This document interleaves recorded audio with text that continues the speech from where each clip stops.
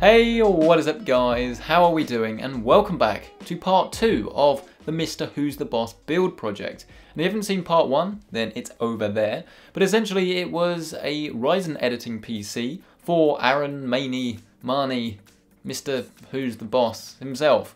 And essentially it was all about a blue and white themed build that sort of matches with his channel. And it turned out really well, and I'm really happy with pretty much all aspects with it, bar a few, but again you can find all the information in the previous video.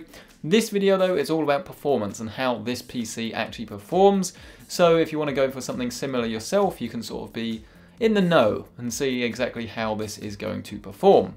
Before we get there though, I have actually managed to pair this up with some Corsair peripherals that Corsair very helpfully provided that sort of do mix in with the blue and white theme even more. And say what you will about RGB mouse mats, the whole setup really does work, other than maybe the ViewSonic monitor that has a sort of FreeSync red stripe going down the bottom of it. But if you ignore that, then it's a really nice clean looking setup that really does match the theme.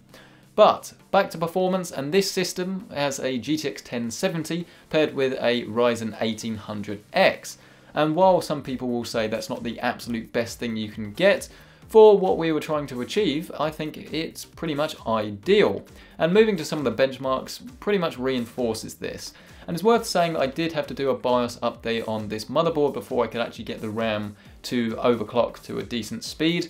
In the end, it still couldn't quite get to the 3000 MHz that it is rated for, but we got close with 2800, which I would be interested to see if it does make a difference, if we could clock it higher, but I suspect that this is pretty much the sort of sweet spot anyway for RAM speeds.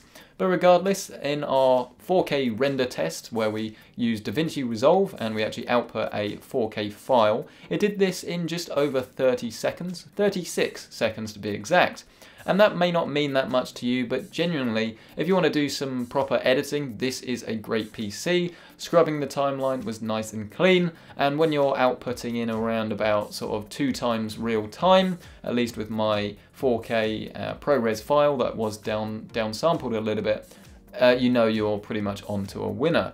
As far as Cinebench is concerned, we got just under 1600, and while this doesn't quite match what I've been able to get out of the 6900K, it is significantly cheaper, although of course that CPU has since been replaced, but it's still cheaper than the 7820K that should offer you sort of fairly similar performance, albeit with quad channel memory.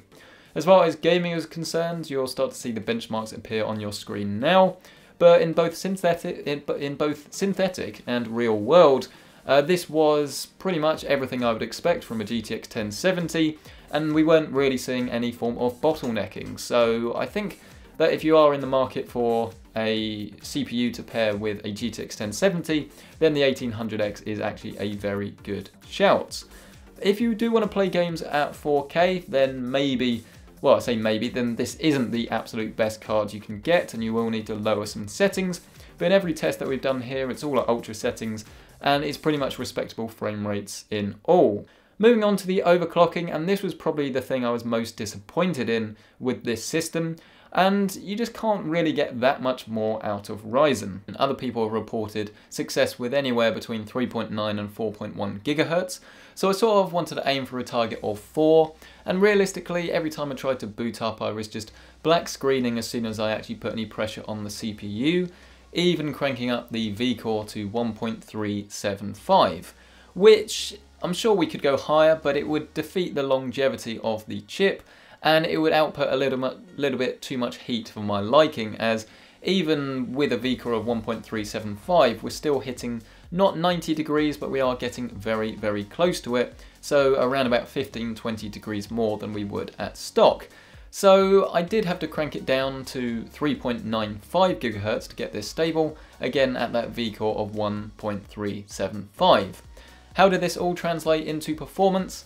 Well, Cinebench, as we would expect, we did increase that score and got nearer the 1700 mark, and this isn't really actually going to translate that much into more performance in real world applications though, and while it might help a little bit with scrubbing if you are looking to sort of work with 4K or above files, we only got 1 extra second off that render time after being overclocked, and this isn't really something I would be willing to sort of trade longevity, system noise and those temperatures for, so realistically I'd sort of advise Aaron keeps this at stock.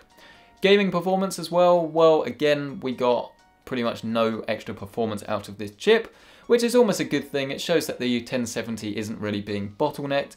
Most tests we saw an increase of 1 frames a second, some of them we saw a decrease in 1 frames a second and some of them were the same. I translate this to mean that pretty much there is no performance gain here by overclocking the CPU. It doesn't matter what resolution it was either, pretty much all the results are the same. So if you're someone that doesn't want to overclock your system, then rejoice, you don't need to worry about missing out on performance. But if you are someone that really does want to get the extra, then maybe it's just this sample of this particular chip, but there wasn't really that much more to gain here. And so with that, it's pretty much everything you need to know about the performance of the system. At the time of filming, I haven't yet delivered it to Aaron himself. I'll leave all the content we make down in the description below or in the card or somewhere. Hopefully you won't be able to miss it. Don't forget to check out part 1 if you haven't already.